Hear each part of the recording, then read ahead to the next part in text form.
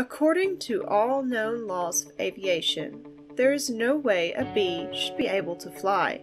Its wings are too small to get its fat little body off the ground. The bee, of course, flies anyway, because bees don't care what humans think is impossible. Even today, I can't believe that there really is a movie about a bee falling in love with a human woman. But these little honey factories are fascinating. Against all odds, maybe it really is true that bees don't care what humans think is impossible.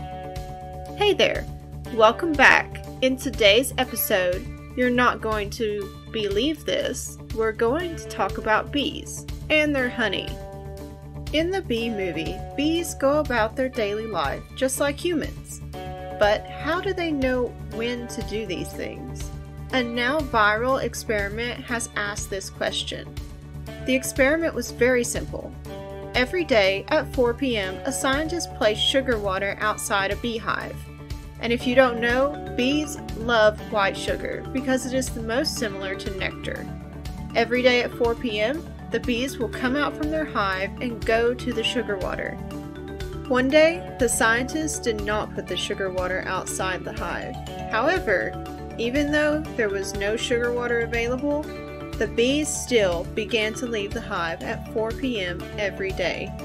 As a result, it was concluded that bees could tell time.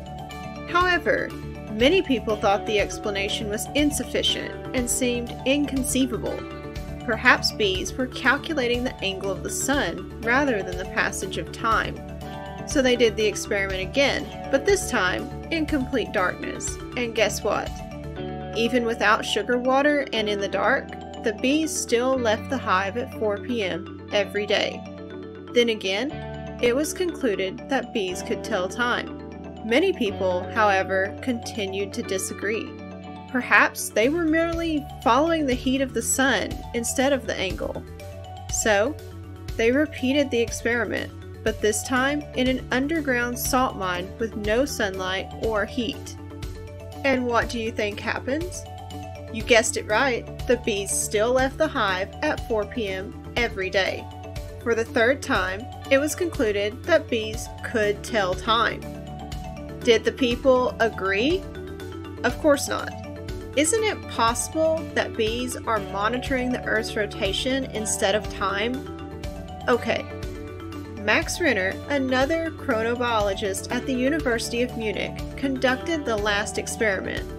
On June 13, 1955, he convinced an airplane crew to fly a live, slumbering beehive all the way from Paris to New York, where he again conducted the experiment. What do you think happened next?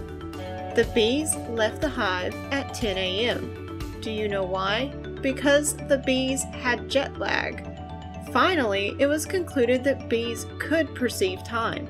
After traveling across a different time zone, the bees had jet lag, indicating the presence of an internal clock, independent of the environment. Have you ever wished to convey your feelings via song and dance like a musical star? Well, bees do this every day. Their hive is essentially one continuous musical about daily life in the hive. Have you seen bees dancing? A colony of bees works together to gather food. They aim to collect as much pollen and nectar as possible in the shortest amount of time. When a good flower patch is discovered, bees from their colony send additional bees to the patch. How do they let those other bees know where the greatest flowers are? Well, they communicate. Inside the hive, bees use specific dances to communicate flower location.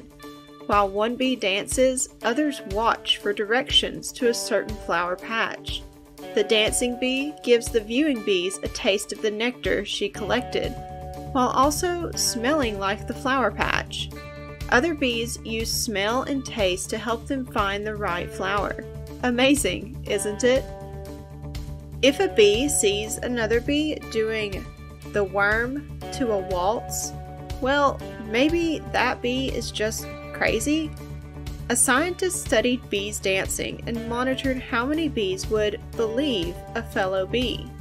He put sugar water in normal locations, a flower bed, a porch, a park, and brought a bee to the location. The bee would then fly back to the hive, dance, and its fellow bees would return for more sugar water. So the scientist repeated the experiment on a boat in the middle of a lake. The bee flew back to its hive, told its sisters about the delicious sugar water in the lake, and was promptly ignored. Its sisters assumed that crazy Aunt June was just on about some nonsense and continued about their day. Today, honey is well known for being naturally sweet and healthy. Honey starts as flower nectar collected by bees, which gets broken down into simple sugars that are stored inside the honeycomb. The design of the honeycomb and the constant fanning of hundreds of little wings causes evaporation, creating sweet, liquid honey. Honey is primarily sugar, but it also contains a variety of amino acids, vitamins, minerals, iron, zinc, and antioxidants. Stone Age drawings show that honey was first used by humans some 8,000 years ago. Applying honey to wounds as a topical healing salve or balm became the most often documented medical use of honey in cultures all over the world from this point forward. In Turkey, along the Black Sea, there are some beautiful rhododendron flowers frequented by bees.